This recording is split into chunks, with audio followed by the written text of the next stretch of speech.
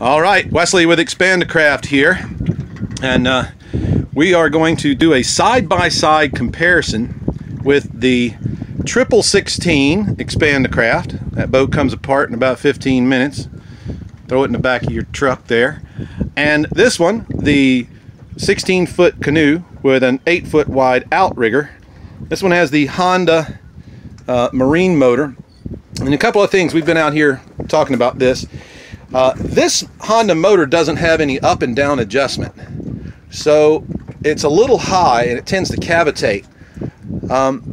The Kayak Buddy's design has an up and down, and you can eliminate that problem. So you don't have to be as precise in making your motor mount, and you don't have to get your motor mount so low that it starts splashing the water when you go fast.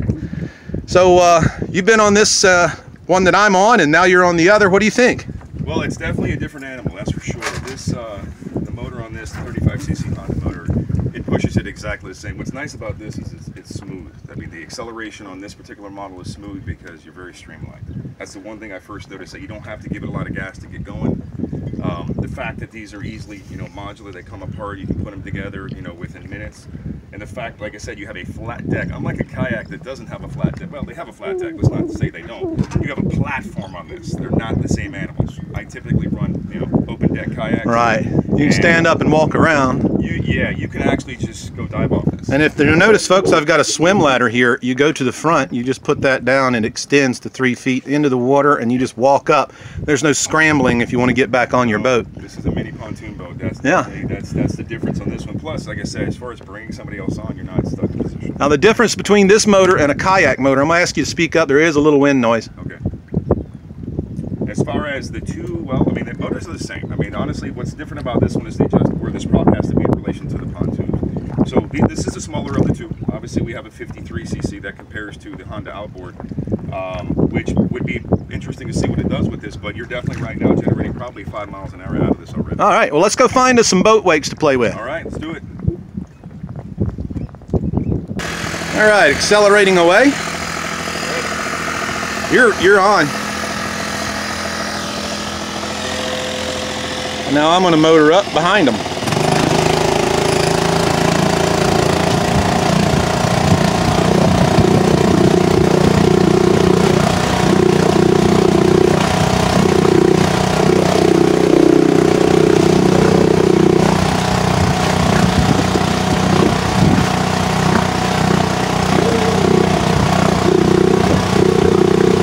We're hitting about 5 knots.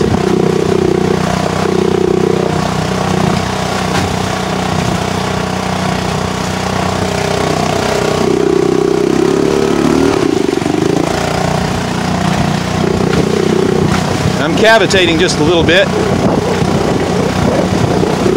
and if you'll see how the Expandacraft hulls just slice through the water,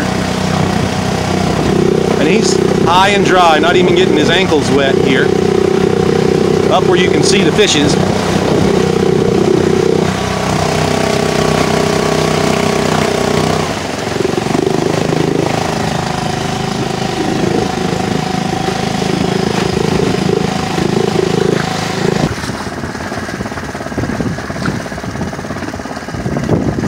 Alright, as you can see, the Expandacraft valves, they kind of pierce the waves, wobble around a little bit, and he keeps on going.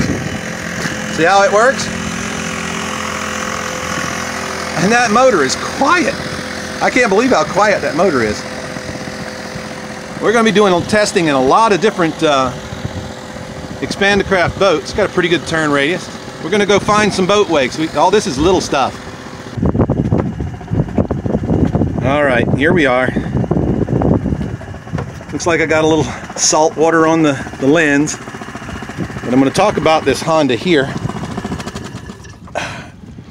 This Honda may be faster than the other smaller of the engines we're testing today, but not by much. And when I put too much power to it, it starts to cavitate. So I really got to address the motor mount. Expandacraft.com. Check us out.